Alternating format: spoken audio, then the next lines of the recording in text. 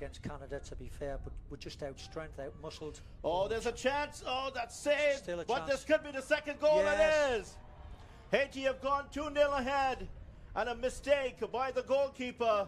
And 2-0 for Haiti in the 32nd minute. That's an awful mistake by Solana. And Marc Collard is still not going to smile, but his team are ahead 2-0. Yes, this was a catastrophe for the keeper, Solano.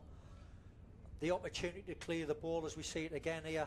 Good pressure at the front here by Haiti. Doesn't get the pass right, blocks the first one, but can't do anything about the second chance.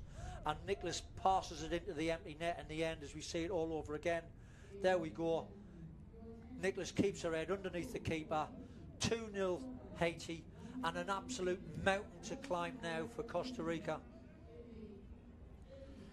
Well, you can see from her celebration what it means to her. That